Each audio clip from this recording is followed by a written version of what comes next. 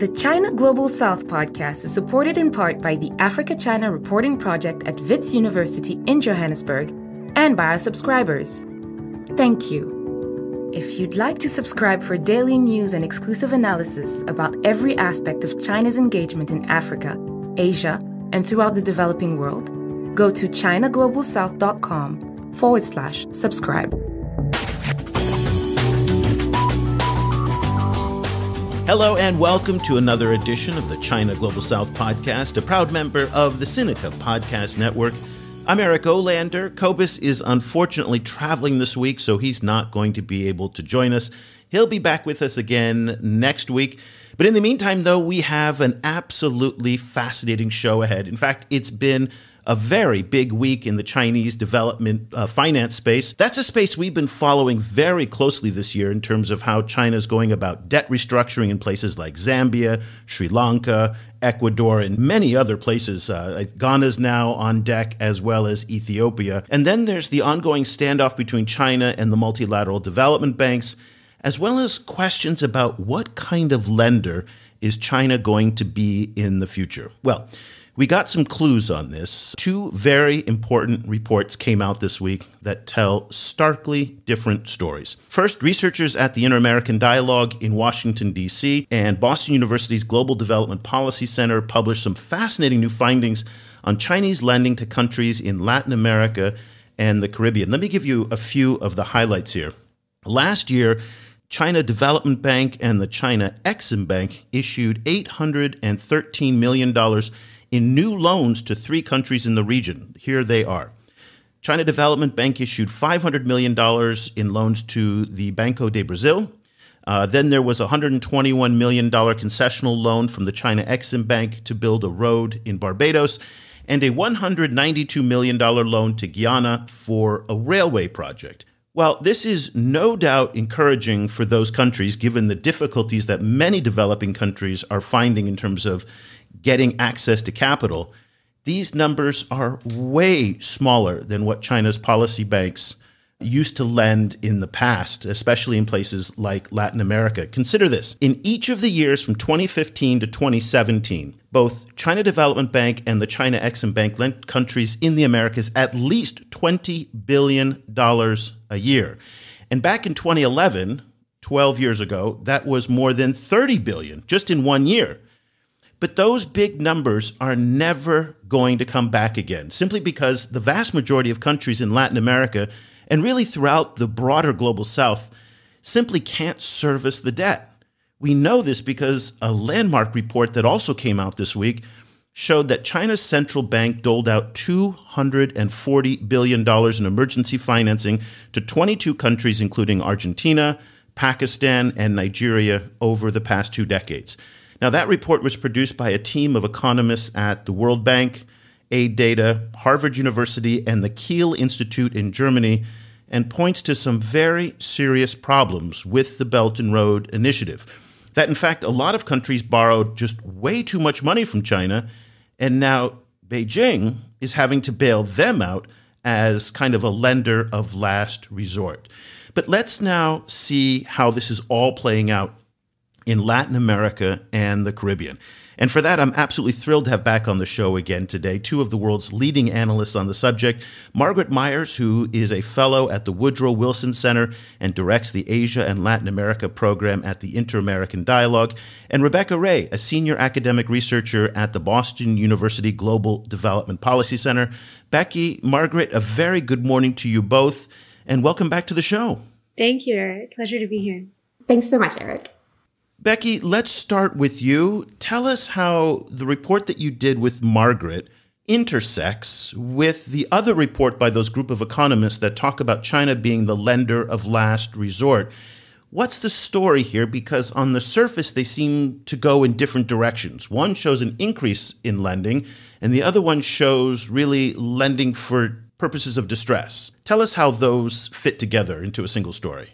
I think this is exactly what we would expect during a time of economic crisis or economic downturn. The Aid Data Harvard World Bank Kiel study you mentioned is a great study because it looks at short-term liquidity support, not what we consider development finance, not the kind of long-term lending for industry, infrastructure, social development that you might expect from the World Bank or CDB or Checksum. Instead, we're talking about an equivalent to what you might get from the IMF or from a regional financial arrangement. There's a network of bilateral swap arrangements that we call the Global Financial Safety Net. And we actually track all of these lines and what's available throughout the world in conjunction with UNCTAD and the Free University of Berlin at our GFSN tracker, gfsntracker.com. And it shows these are available for central banks to swap currency to help with, for periods of usually 6 months or less. So these are short-term things. They don't really add to national debt. They kind of help float currencies to help prevent balance of payments crises. So that's what you'd expect now. We're not starting big new projects right now. Instead, we're floating currencies to get through a time of economic difficulty. That's not surprising at all, and I think it's one coherent story. Well, you're sounding a lot more kind of relaxed and casual about this compared to the news coverage that we've been seeing in the FT and the Wall Street Journal that said, henny penny, the sky is falling. This is the end of the Belt and Road. China's in distress. China is really, I mean, again, your assessment of it is very different than a lot of the media coverage that we've been reading. Yes, I think that the end of the BRI has been much touted, and I'm not convinced personally, because the BRI is much more than long-term lending for infrastructure, which became kind of the way we Western experts think about it, because that's what we measure and that's what you can see. But the BRI is much more complicated than that, includes short-term liquidity support, trade, investment, bilateral coordination, all kinds of things. So, of course, we're going to pivot from long-term development finance to short-term liquidity support during a time like this. That's not surprising. I think that any sinologist or longtime China observer who's really been steeped in the development of the BRI would kind of see this shift among the different axes of the BRI rather than pulling back altogether. The end of the BRI would mean less engagement altogether. We're not seeing less engagement. We're just seeing a pivot towards the kind of engagement you have during crisis years. Okay, so Margaret, let's get your take on it. How do those two reports, yours and the 250, I don't even know what the name of the other one is. I'll call it the $240 billion debt distress report. How do those kind of intersect? What's your take on it? Yeah, I do agree that, we aren't seeing, one phrase that I like to use is, the BRI is dead, long live the BRI, right? And by that, I simply mean... Yes, Mark Twain will always live forever in all of this. His death is greatly exaggerated, right? It will go on in, perpetuity, but it's changing, right? And we're also seeing other initiatives being announced and a rethinking of the way that China is engaging globally, whether in the financial realm or otherwise. And I think what we've seen in terms of financing in Latin America, but also in other parts of the world is very much characteristic of that, right? So we aren't, just as you mentioned, Eric, we're not seeing the levels of finance that we saw, for example, in 2010, upwards of $30 billion. This was 113, million to 3 countries. It represents an uptick in overall lending, but we aren't reaching sky high numbers. We're probably never going to again, right? Those are days that will never come back again. Exactly. So, yes, I think these considerations, especially as concerns the debt situation across the board, the limitations that that places on Chinese banks, not wanting to engage more extensively at a moment when they understand that they're going to be having to grapple with a lot of different debt-related situations and negotiating and renegotiating and restructuring the terms of a lot of this debt, whether in Africa or elsewhere, and certainly in certain countries already. We've seen these cases in Latin America, with, Ecuador being the most prominent recent case. There are other reasons, though, why, in addition to this sort of broad debt crisis, why we see a drawdown in overall lending. One is that Venezuela's off the map.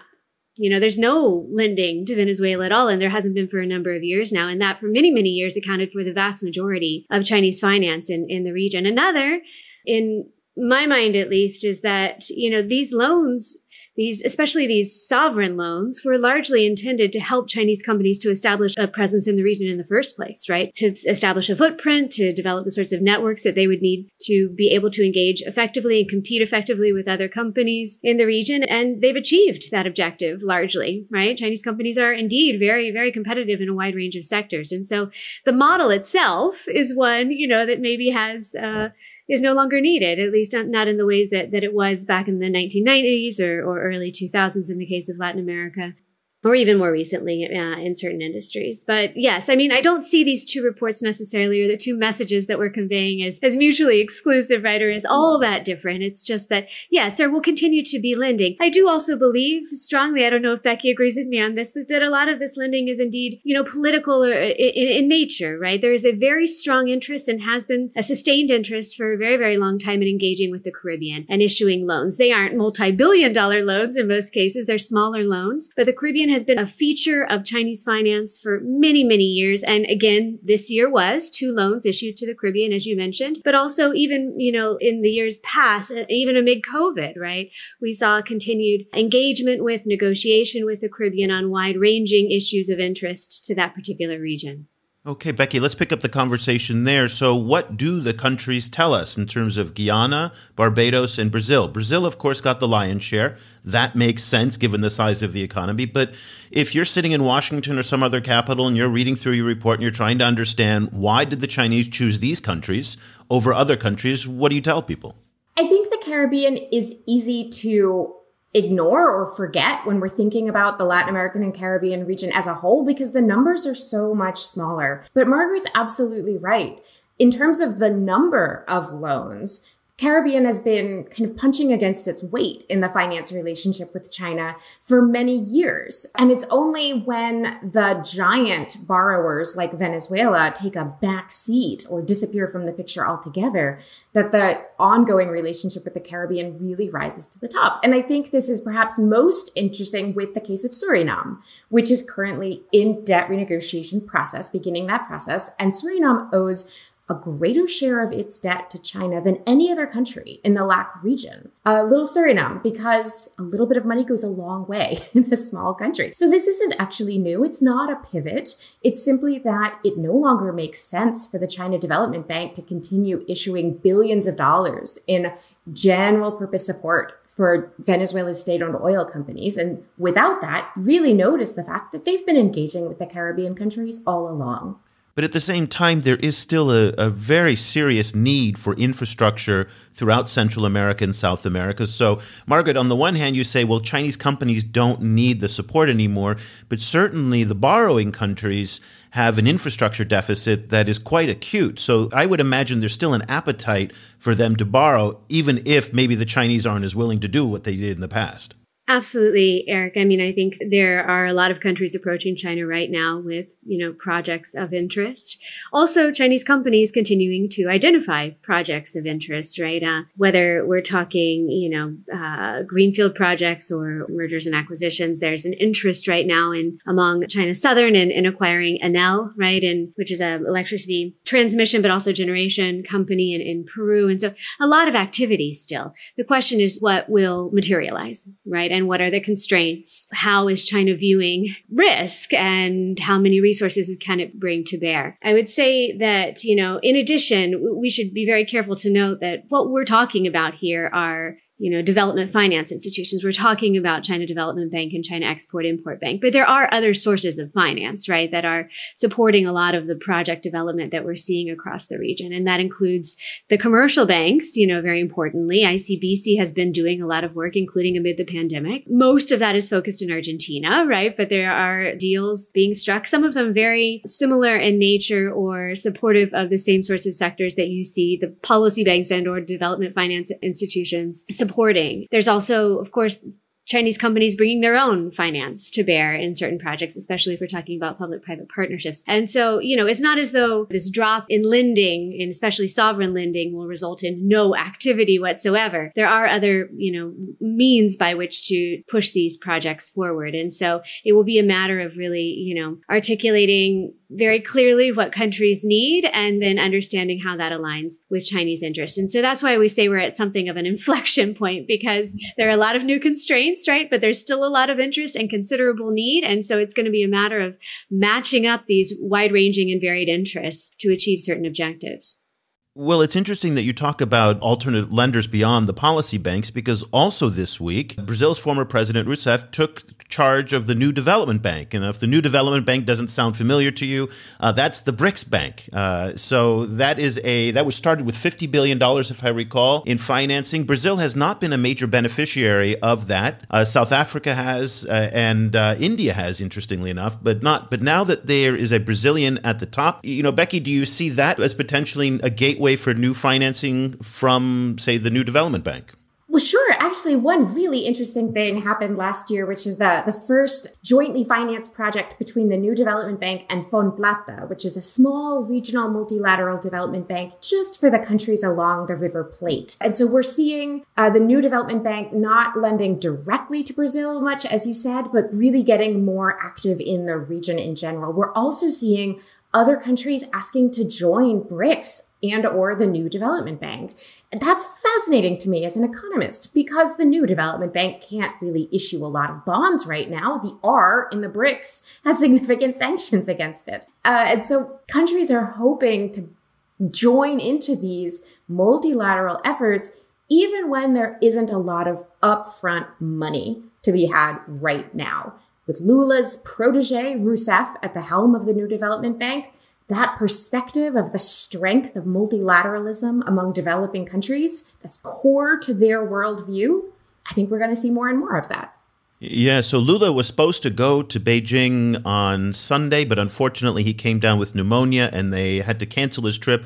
A lot of deals were postponed. One very important deal just on the Brazil side was that the meat ban that was in place for about a month was lifted, and that was really causing havoc in Brazil's meat export sector, $20 to $25 million a day in lost sales. So that was at least one thing that happened, even though Lula didn't go. Just, Becky, to your point about other countries wanting to join the BRICS, Argentina, I think, is next up in line to be the BRICSA. It hasn't been finalized yet, but Iran also wants to join. You're right, the queue to join the BRICS is growing quite large.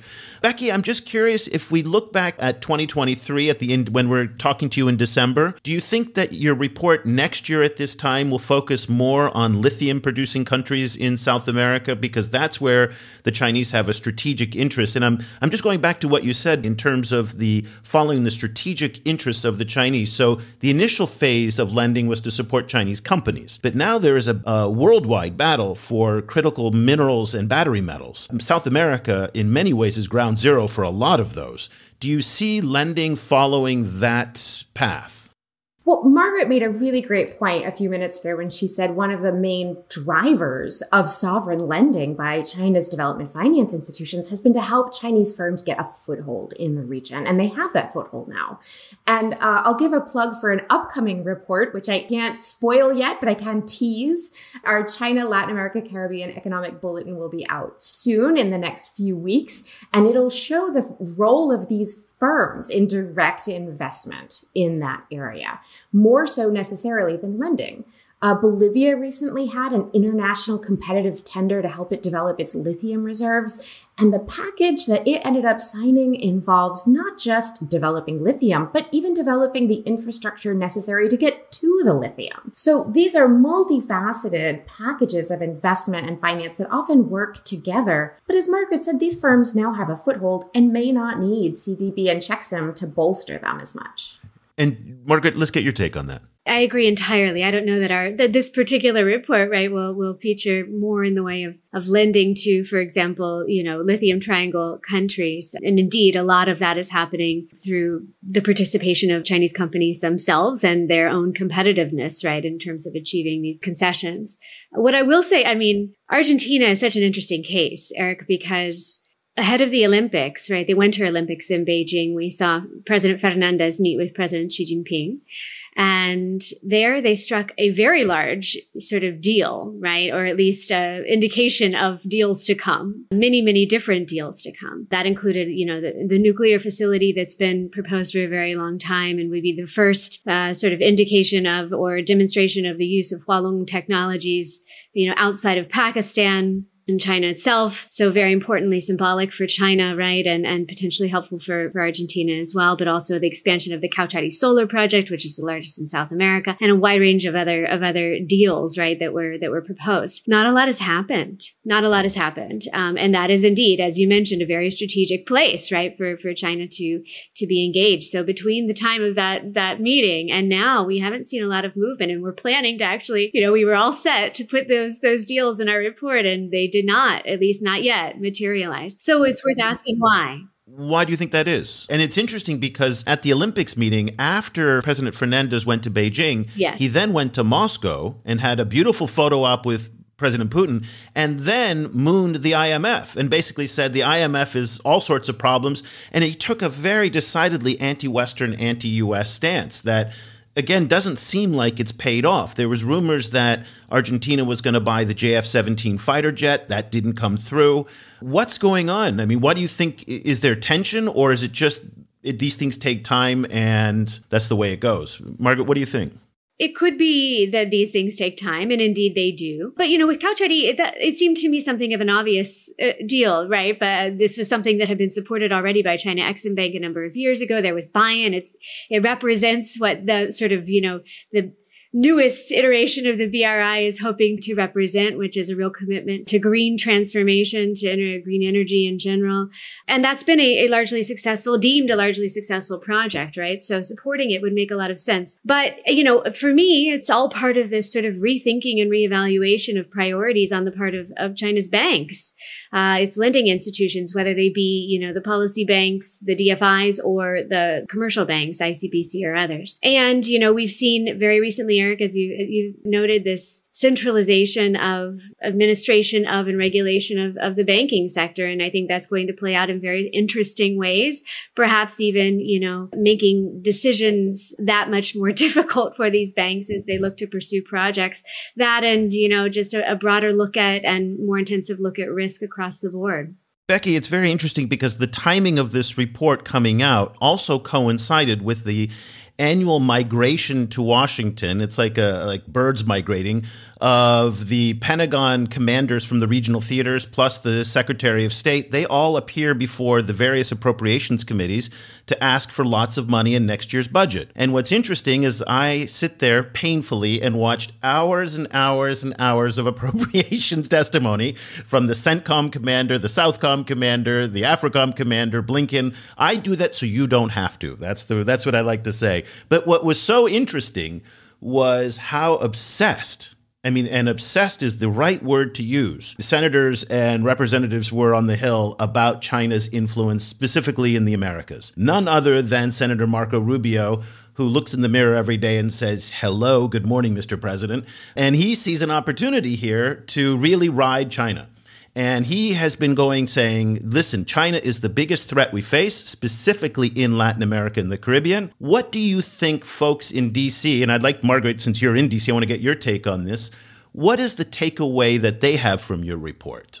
Yes. On the Hill, there is this consensus. It's a very strong consensus. It's a very emotional consensus. I said the word obsession, right? But okay, go ahead. Obsession is probably a good characterization of it, right? And, I think they read our report, they see that, yes, indeed, the numbers reflect, a slowing of activity in this particular space. But in general, the focus is on broader trends, including in terms of investment and trade.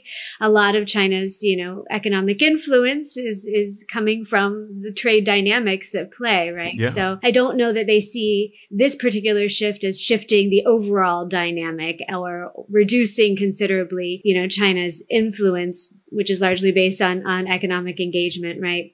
In the region. As you probably heard from, the Southcom commander, there's also considerable concern about some of the actual investments that are being made, acquisitions that are being made, especially as concerns, certain infrastructure like ports, which are viewed as having, something of a strategic implication in the event that they're dual use. But these are the areas of focus, and they're very narrow. And these data points that we try and communicate are probably taken into account, but I don't think they largely shift the view on the Hill.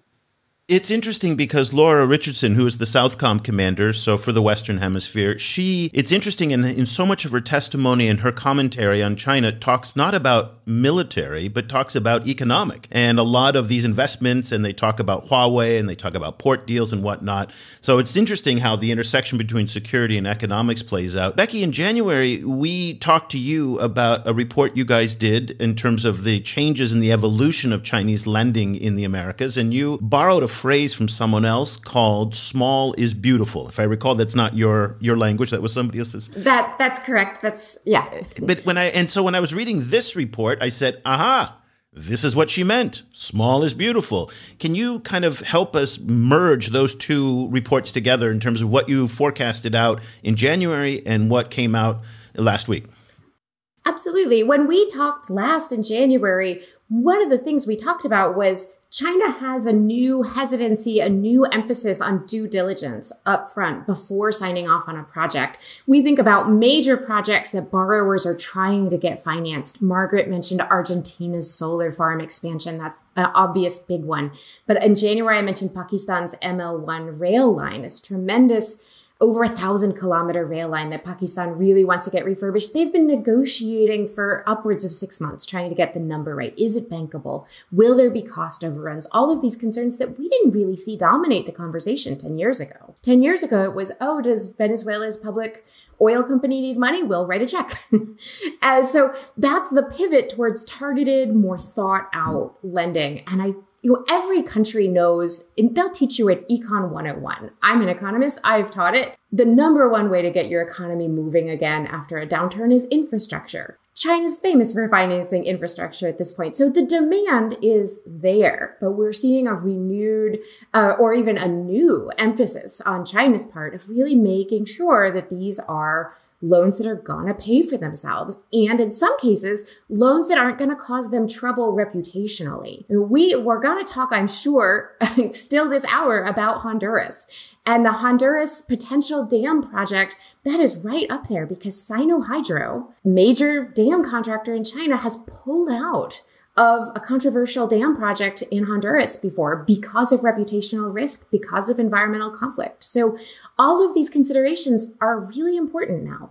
Well, let's transition to Honduras. So this, again, another big week. I don't know how many times I've said that in this show. It was a big week in China Americas. You guys must have been very busy this week. So Honduras finally severed ties with Taiwan, bringing the total number of Taiwan's diplomatic allies around the world to just 13. And again, that may even shrink to 12 because Paraguay is on the fence as well. We can talk about that. But Margaret, you did a survey of folks that you published at IAD to get their impressions. You even weighed in on the Honduras switch and the decision to leave. Taiwan was decidedly and not surprisingly upset about it. Interestingly, President Tsai Ing-wen, she came out very firm and said, we are not going to engage in dollar diplomacy anymore. That is not how we're going to do it. So basically, if you want to go, but we're not going to write the big checks anymore. There were allegations and accusations and recriminations that went back and forth that apparently Honduras wanted $2.5 billion out of Taiwan. Taiwan said, Both sides deny the way that was framed and whatnot. But here we are. Honduras made the switch. They claim that it was nothing to do with politics or ideology, and it had everything to do with economics. Some of the people you spoke with, Margaret, said, you know what? If they're banking on the Chinese to bring out the big checkbook, that was a bad bet that they made. Tell us a little bit about your reading of it and the folks that you spoke with in terms of the situation with Honduras, Taiwan, and China.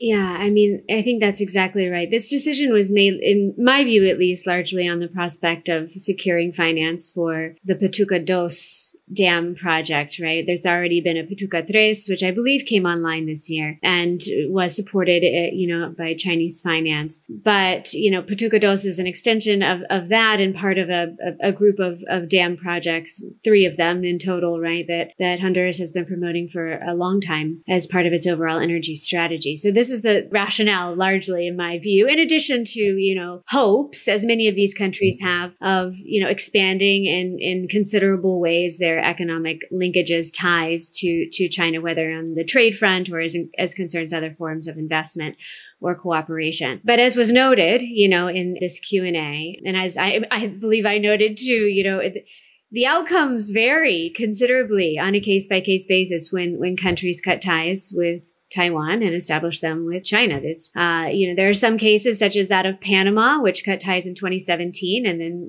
was the first country in the region to sign a BRI memorandum of understanding where there were 16 deals, right? Some of them quite large, LNG plant, for example, possible port projects, some major road and bridge construction. All of these things were promised just at that particular moment. And in the meantime, we've seen a few of those be placed in a period of sort of protracted stasis. They are, not moving forward because of concerns about the ways in which they were negotiated. But nevertheless, right, the activity was extensive. Then you have a lot of other cases where not a whole lot is materializing. Like Nicaragua, right? For example, right? Like Nicaragua. Like even El Salvador, there were a lot of big things talked about at the beginning of that relationship, right? Including rehabilitation of the La Union port and the possible special economic zone that would take up 60% of the country, including much of the coast, and would, be given to a Chinese company for a period of, in the form of a concession for a period of potentially 50 years, things like that. Big projects.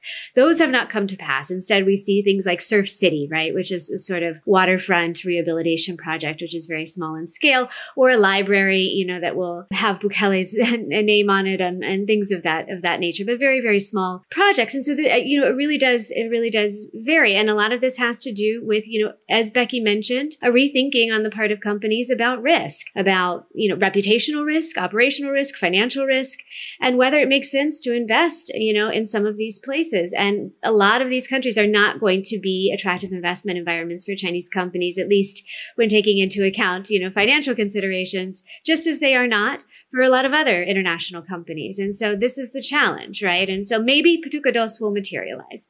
I would assume there'll be some movement on that at the very least, right? But some of the other things, I think are unlikely to, I don't know that we'll see a boom, in other words, in bilateral relations. Do you get a sense, from the outside looking in, and you guys are much better versed in this than I am, that there's a certain bait and switch that happens here, that the Chinese, in their appeal to these countries to switch their recognition from Taiwan, say, if you recognize with us and you come with us, we're going to give you lots of trade, lots of investment. You see what's happened all over the world. You got to come and do it with us. And then they looked at their trade balance sheet with Taiwan. And to be fair, Honduras-Taiwan trade really wasn't that much. Taiwan itself did not seem to really put a lot of financial muscle behind the relationship. So, I don't blame the Hondurans for doing it, given when they look at it and say, well, listen, we're not getting much out of the Taiwan relationship. At least there's a possibility of an upside with China. But at the end of the day, once you've made the switch, China can just walk away because you're not going to go back again. Margaret, do you get a sense that over the years of looking at this, that there's a bait and switch, or are the Chinese being upfront and they say, we're not making any promises, but if you come with us, there's a possibility? It's hard to know what happens behind the scenes, right? But my sense is that a lot of this is based on Latin American views of, or, Taiwan ally views of just the prospects of more in the way of engagement with this very, rapidly growing and important economic power. And yes, indeed, there are things that are being negotiated and promised. A lot of them are not economic in nature, right? They're cooperation agreements in all sorts of different areas, technical assistance, things like that. Yeah. And so it's unclear whether, there are big promises that are then withdrawn. I don't know that that's necessarily the case, but the promise is what's driving, I think, so much of this. And indeed, just as you mentioned, if speaking of Paraguay, for example, which is the only Taiwan ally in South America, they're looking next door at Brazil and they're saying, gosh, the trade with Brazil, the engagement with Brazil is more extensive than the engagement with us from Taiwan, right? And so they say, how can this be? And, are we really deriving much benefit from this bilateral dynamic? So the Paraguayans have basically said that they want $1 billion of new investment from Taiwan, or else they may consider switching their allegiance. Now that President Tsai Ing-wen came out and said that they're not going to do dollar diplomacy, one has to assume that relationship is now in peril. One would assume. Interestingly, there was a legislative delegation from Paraguay that was in Taipei at the time of the switch, Haven't heard the outcomes of that meeting, but it would be very interesting to follow. Becky, I just want to wrap up our little tour of the Americas in Mexico. There's a lot of fascinating movement now in terms of Chinese corporate investment in Mexico, and part of the China Plus One strategy that is not only being done by U.S. and European companies who want to diversify some of their supply chains, but Chinese companies themselves are starting now to move across the border in the U.S., in Mexico, in order to avoid some of the sanctions and also to have easier access into the North American market.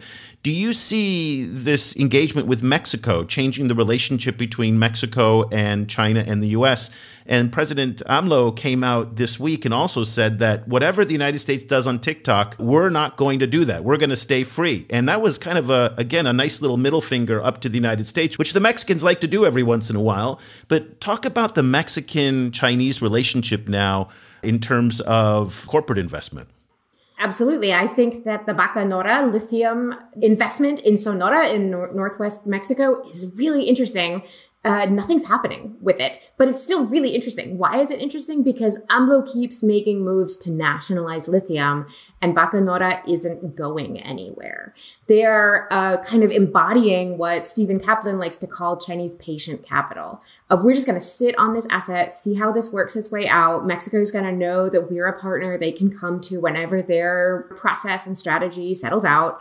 And I think that is really advantageous, because when we look at all of these energy and infrastructure investments that have folks on the Hill in DC concerned, those are largely coming as purchases of investments that Western companies sold out of. So China's just going to sit on their assets instead of selling them the second that GDP slumps. And that's really attractive to a country who's trying to think about strategically developing a new asset that it has never developed before, like lithium reserves. So I'm going to be really interested to see how that works out in the coming years. Is Bacanora still going to stick around? Is Mexico going to find a way to incorporate Bacanora into whatever it does with nationalizing lithium? Especially, gotta say this, given the history of Sonora and neighboring Chihuahua in the Revolution of Mexico, which was based on labor relations and foreign capitalists in mining, very, very important to the cultural identity and history of Mexico. What happens next with lithium and China in Sonora, Mexico? Very interesting. And then also, of course, this got on the radar for a lot of Americans when the New York Times ran a series about investment in the factory zones across the border, and then an episode of the Daily podcast, which I think it's 2 to 3 million a day. And they did a whole show on Chinese investment in Mexico, which got a lot of people, it's easy to kind of get Americans wound up on these things. So, but let's close our discussion with both of you reflecting on the year ahead. So we understand a little bit, taking your report and the research that you did about 2022, help us understand what 2023 is going to look like based on what you're seeing in Central and South America. Margaret, let's start with you.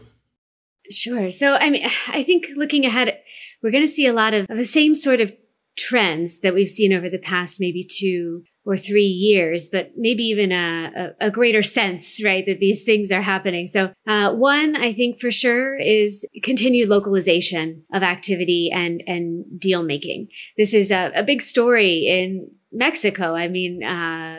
Especially as Chinese companies, like all other companies, are trying to grapple with the policy environment there and, wild swings at times in policy development that affect, wide-ranging sectors. And so there's a fascinating, it's since been taken down, but there was a post of an interview between the ambassador from China to Mexico and the head of the China Latin America Joint Fund, right? Or it was a Joint Cooperation Fund. And they were talking about, strategies for engagement with Mexico, given the difficult policy environment and not a very clear sense of what sort of the fourth transformation and the AMLO agenda really meant. And they said at this particular juncture, just as in other places in the region, when we're encountering different difficult policy and political, environments, it makes a lot of sense to do local deals, to engage with mayors, to engage with governors. And indeed, that's what's happening in a lot of Mexico when we look at the actual deals that are being struck. This is the same in much of the rest of of the region, especially in bigger countries, right, with federal systems and where, municipalities or states or provinces have considerable decision-making authority as concerns their own budgets. So a localization for sure, but that's also because we're going to see a focusing of economic activity, I think, on those sectors that China deems most critical to its own economic growth objectives. And this is becoming even more important, right, amid the real estate crisis in China and its effect on GDP growth and a need to really bank on productivity and innovation to get them out of this. And so this is not a new thing, but I think it's going to be even more of an emphasis right across the board as it is across the global south in these countries, and reinforces this notion of localization of deal making, because indeed smart cities, safe cities technologies are best negotiated at the municipal level. Becky, we're going to give you the last word. What's your forecast for the rest of the year? Small is beautiful, lending, finance throughout the Americas. I think that lending will continue to be small and targeted, but I think really interesting things are going to continue to happen just beyond lending. I'll be watching Paraguay to see if it goes the way of Honduras. And if it does, that opens up a possibility of a Mercosur-China free trade agreement. Because that's really the main stumbling block between here and there right now. So we'll have really interesting possibilities just beyond the perimeter of development finance, the expansion of BRICS, expansion of New Development Bank, other ways of Chinese lending and Chinese investment coming through in the relationship. Man, it's crazy how much is going on right now. I mean, you guys have been in this space for a long time. Have you ever seen it this busy, or is it just me as a newbie into the America space? I think that there's a great reason why Margaret decided to name our report At a Crossroads. We are really at an inflection point, and we're going to see whether the China-LAC relationship shifts towards critical minerals and transition minerals and new bilateral and multilateral engagement, or whether it continues to be more cautious in the next year. Really interesting things on the horizon. Well, don't forget that last year, China did almost $500 billion of trade with the Americas and the Caribbean. So that's almost twice as much as with Africa. So it is a major trading partner now. Margaret Myers is a fellow at the Woodrow Wilson Center and directs the Asia and Latin America program at the Inter-American Dialogue. And Becky Ray, who you just heard from, is a senior academic researcher at the Boston University Global Development Policy Center. Becky, Margaret, thank you so much for taking the time to walk us through the region. I didn't anticipate doing such a broad-based discussion, but there's just so much to talk about. It was great. We're going to put links to the report in the show notes, and Becky will put your first report as well in the show notes because those complement each other nicely. Margaret, if people want to follow the work you're doing at IAD on Twitter, where can they find you? I'm at Myers, Myers, Margaret. Okay, and Becky, how about you? I'm at BU Becky Ray. Okay, I like that one. So we'll leave the conversation there. Again, Cobus will be back with us next week. So for Cobus, who is having a great time in Germany, I'm Eric Olander. Thank you so much for listening. The discussion continues online. Follow the China Global South Project on Twitter at China GS Project and share your thoughts on today's show, or head over to our website at ChinaGlobalSouth.com, where you can subscribe to receive full access to more than 5,000 articles and podcasts. Once again, that's ChinaGlobalSouth.com.